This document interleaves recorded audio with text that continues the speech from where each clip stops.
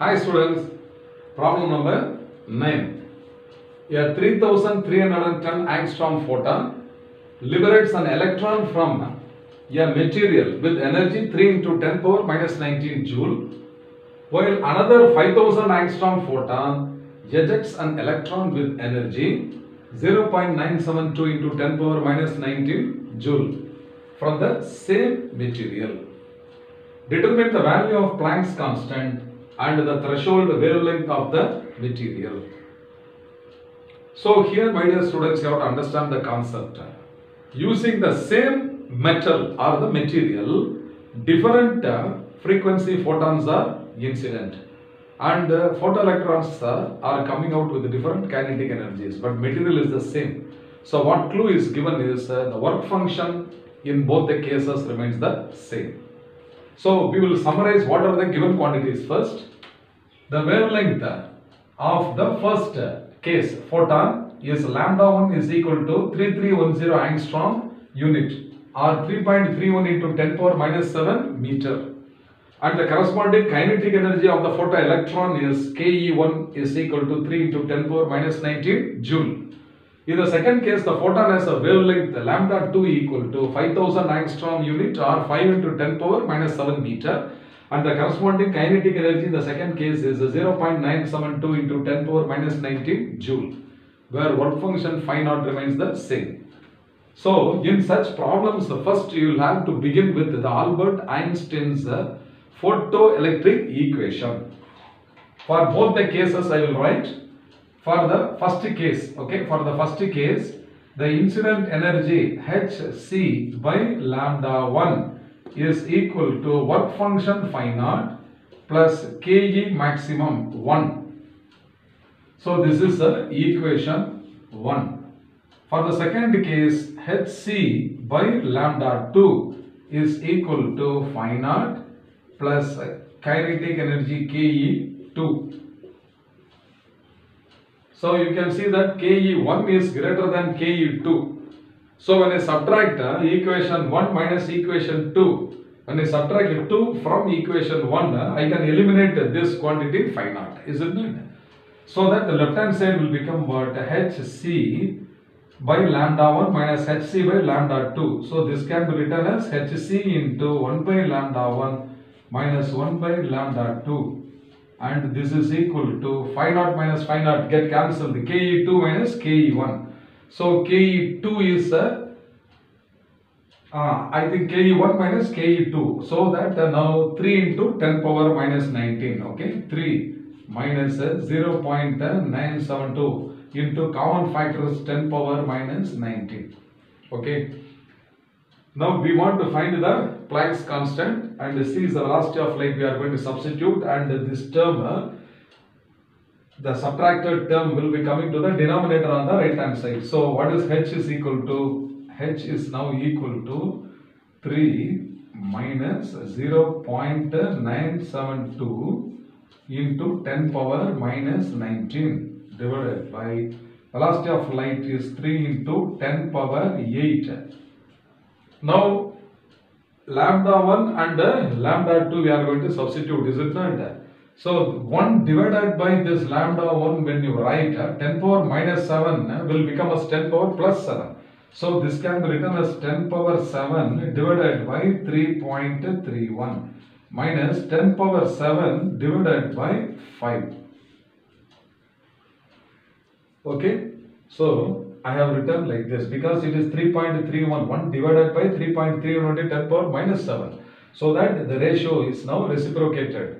So 10 power 7 divided by 3.31 minus 10 power 7 divided by 5, so that I can take a common factor of 10 power 7. So now this is equal to, I can find out the difference 3 minus 0.972. So 3 minus 0.972.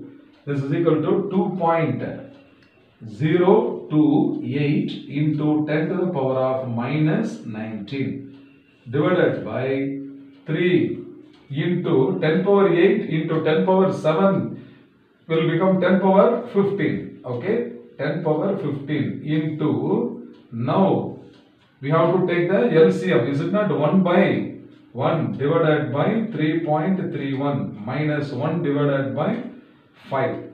So I will continue here. H is now equal to 2.028 into 10 to the power of minus 19 divided by 3 into 10 to the power of 15 into. So you can cross multiply and take the LCM. This is 5 minus 3.31.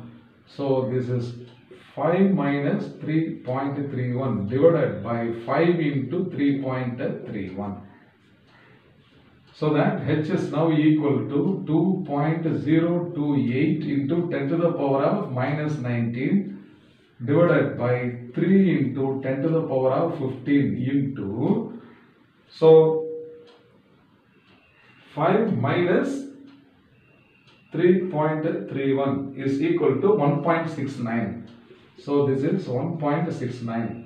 Now this denominator product will go up to the numerator, isn't it? So this 5 into 3.31, 5 into 3.31, that is equal to 16.55. I will write here 16.55. Calculation is very lengthy. You will have to do many practice. Okay. So what is this? Finally, we have to find out. So 10 powers. When this plus 15 goes up, it will become minus 15. So that minus 34 will come. So that 2.028 multiplied by 16.55. So this is equal to 33.5634 into 10 to the power of this minus 15 adds up with this, so that this will become minus 34 divided by 1.69 into 3, 1.69 into 3. So this is 5.07, 5.07. Already we have shifted this power here. Okay, so this fraction we will find out now. 33.5634 divided by 5.07. So this is exactly coming as 6.62 into 10 to the power of minus 34, and the unit is joule into second. So this is the Planck's constant. Required answer is H is equal to 6.62 into 10 to the power of minus 34 joule second. This is only the first subdivision, isn't it? Find. So determine the value of Planck's constant we have determined, and the threshold wavelength we have to find out, isn't it? So this is the first subdivision only we have completed so far. Suppose if you want to find the threshold wavelength, first we have to find out the work function, isn't it? Because work function phi naught only is equal to what? H nu naught or Hc by lambda naught. So first we will have to determine what phi naught.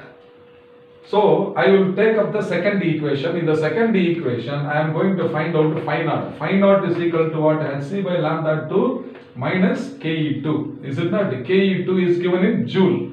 So first phi naught, okay, from equation 2, phi naught is equal to Hc by lambda 2. So Hc by lambda 2 minus of Ke2, okay, Ke2. So that this is now equal to what? H just now we have determined. So we can now substitute the value of H is what? 6.62 into 10 to the power of minus 34 divided by into velocity of light is 3 into 10 to the power of 8 divided by lambda 2. What is lambda 2 here?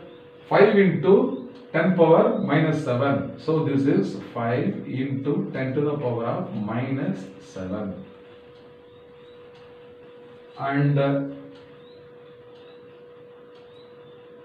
this is subtracted Ke2 0.972. So that 0.972 into 10 power minus 19 joule.